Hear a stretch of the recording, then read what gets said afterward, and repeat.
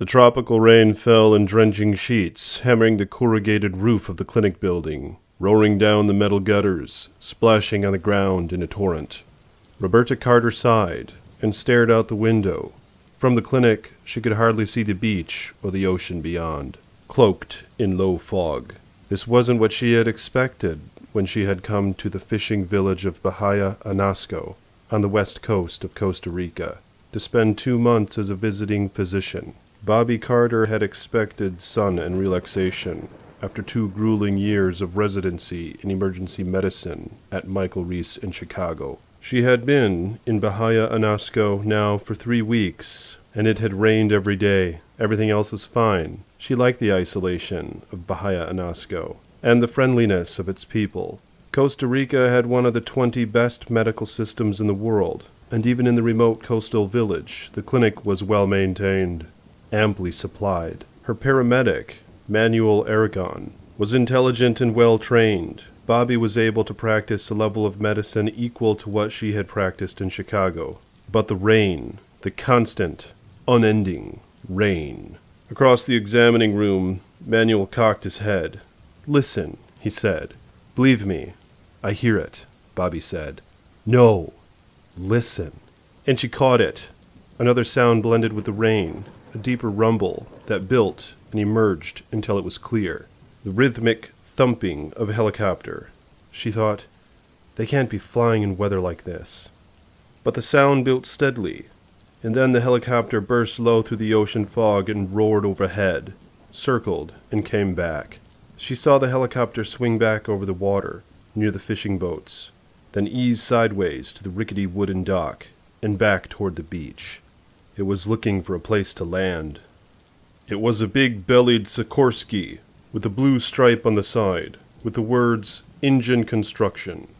That was the name of the construction company, building a new resort on one of the offshore islands.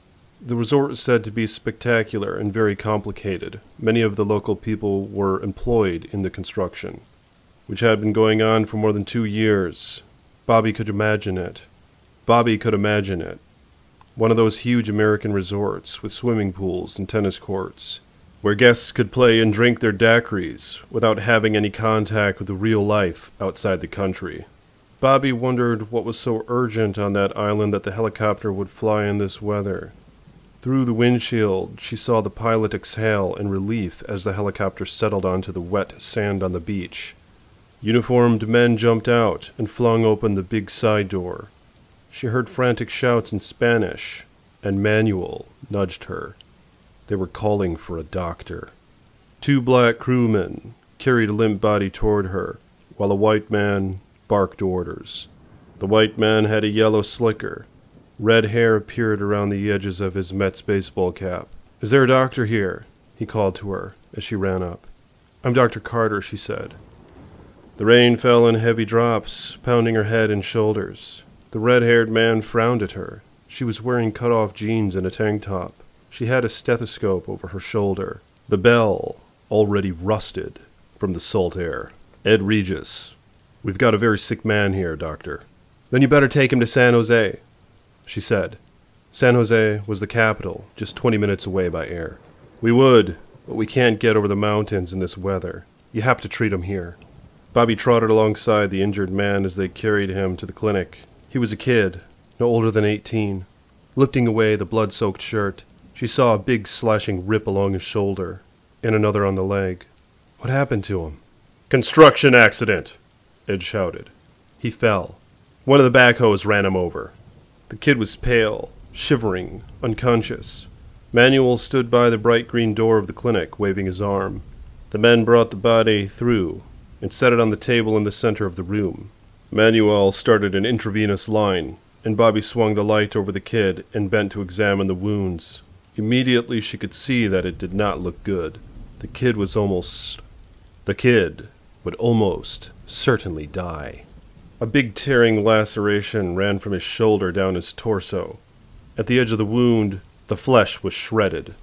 At the center, the shoulder was dislocated, pale bones exposed. A second slash cut through the heavy muscles of the thigh, deep enough to reveal a pulse of the femoral artery below. Her first impression was that his leg had been ripped open. "Tell me again about the injury," she said. "I didn't see it," Ed said. "They say the backhoe dragged him." "Because it almost looks as if he was mauled," Bobby Carter said, probing the wound. Like most emergency room physicians, she could remember in detail patients she had seen even years before. She had seen 2 maulings. One was a 2-year-old child who had been attacked by a Rottweiler dog. The other was a drunken circus attendant who had had an encounter with a Bengal tiger. Both injuries were similar. There was a characteristic look to an animal attack. "Mauled?" Ed said. No, it was a backhoe, believe me." Ed licked his lips as he spoke. He was edgy, acting as if he had done something wrong. Bobby wondered why. If they were using inexperienced local workmen on the resort construction, they must have accidents all the time. Manuel said, "Do you want lavage?" "Yes," she said, "after you block him." She bent lower, probed the wound with her fingertips. If an earth mover had rolled over him, dirt would be forced deep into the wound. But there wasn't any dirt, just a slippery, slimy foam. And the wound had a strange odor, a kind of rotten stench, a smell of death and decay. She had never smelled anything like it before. How long ago did this happen? An hour. Again, she noticed how tense Ed Regis was. He was one of those eager, nervous types, and he didn't look like a construction foreman, more like an executive. He was obviously out of his depth. Bobby Carter turned back to the injuries. Somehow she didn't think she was seeing mechanical trauma. It just didn't look right. No soil contamination in the wound site, and no crush injury component. Mechanical trauma of any sort. An auto injury. A factory accident. Almost always had some component of crushing. But here there was none. Instead, the man's skin was shredded, ripped, across his shoulder, and again across his thigh. It really did look like a maul. On the other hand, most of the body was unmarked, which was unusual for an animal attack. She looked again at the head, the arms, the hands. She felt a chill when she looked at the kid's hands. There were short, slashing cuts on both palms and bruises on the wrists and forearms. She had worked in Chicago long enough to know what that meant. "All right," she said. "Wait outside." "Why?" Ed said, alarmed. He didn't like that. "Do you want me to help him or not?" she said, and pushed him out the door and closed it on his face. She didn't know what was going on, but she didn't like it. Manuel hesitated. "I continue to wash?" "Yes," she said. She reached for her little Olympus point-and-shoot. She took several snapshots of the injury, shifting her light for a better view. It really did look like bites, she thought. Then the kid groaned, and she put her camera aside and bent toward him. His lips moved, his tongue thick. "Raptor," he said. "Losa Raptor." At those words, Manuel froze, stepped back in horror. "What does it mean?" Bobby said. Manuel shook his head. "I do not know, Doctor. Losa Raptor. No es Espanol? No?" It sounded to her like Spanish. "Then please continue to wash him." "No, Doctor." He wrinkled his nose. "Bad smell."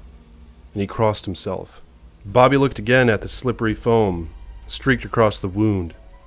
She touched it, rubbing it between her fingers. It seemed almost like saliva. The injured boy's lips moved. "Raptor," he whispered. In a tone of horror, Manuel said, "It bit him." "What bit him?" "Raptor." "What's a raptor?" "It means hupia." Bobby frowned. The Costa Ricans were not especially superstitious, but she had heard the hupia mentioned in the village before. They were said to be night ghosts, faceless vampires who kidnapped small children. According to the belief, the hupia had once lived in the mountains of Costa Rica, but now inhabited the islands offshore. Manuel was backing away, murmuring and crossing himself. "It is not normal, this smell," he said. "It is the hupia." Bobby was about to order him back to work when the injured youth opened his eyes and sat straight up on the table. Manuel shrieked in terror. The injured boy moaned and twisted his head, looking left and right with wide, staring eyes. and then he explosively vomited blood. He went immediately into convulsions, his body vibrating, and Bobby grabbed for him, but he shuddered off the table onto the concrete floor. He vomited again. There was blood everywhere. Ed opened the door, saying, "What the hell's happening?" And when he saw the blood, he turned away, his hand to his mouth. Bobby was grabbing for a stick to put in the boy's clenched jaws, but even as she did it, she knew it was hopeless. And with a final, spastic jerk, he relaxed and lay still. She bent to perform mouth-to-mouth, but Manuel grabbed her shoulder fiercely, pulling her back.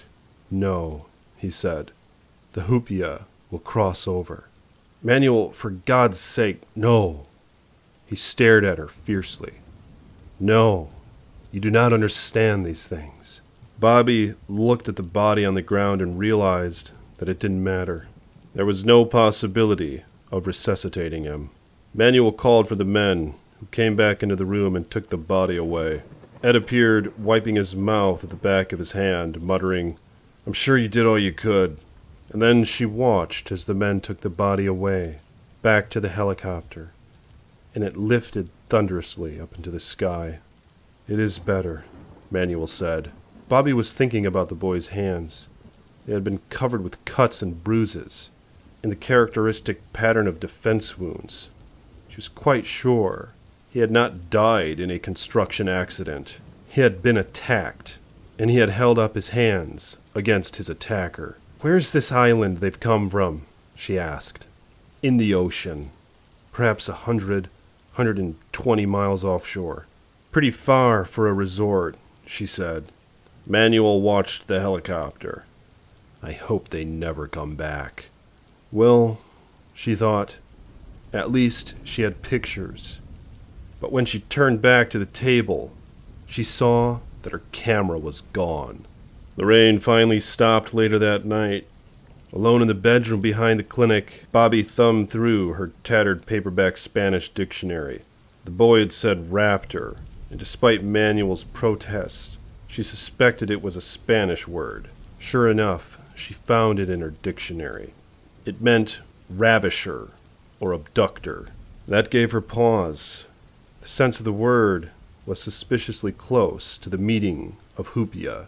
Of course, she did not believe in the superstition, and no ghost had cut those hands. What had the boy been trying to tell her? From the next room, she heard groans. One of the village women was on the first stage of labor, and Elena Morales, the local midwife, was attending her. Bobby went into the clinic room and gestured to Elena to step outside for a moment. "Elena?" "Si, doctor." "Do you know what is a raptor?" Elena was gray-haired and 60, a strong woman with a practical, no-nonsense air.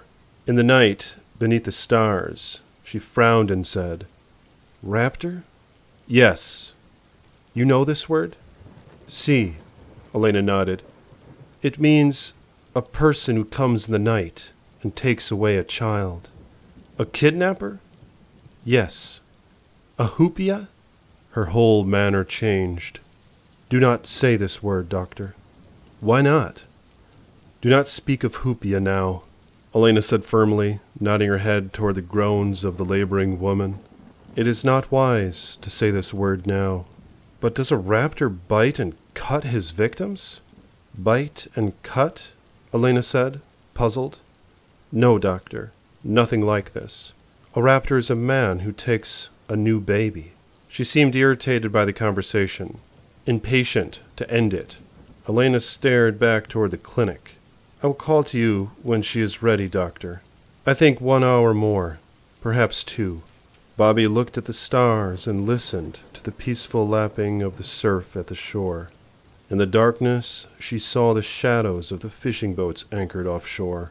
The whole scene was quiet, so normal. She felt foolish to be talking of vampires and kidnapped babies.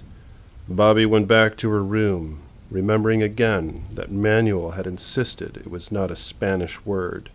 Out of curiosity, she looked in the little English dictionary, and to her surprise, she found the word there, too. Raptor, bird of prey.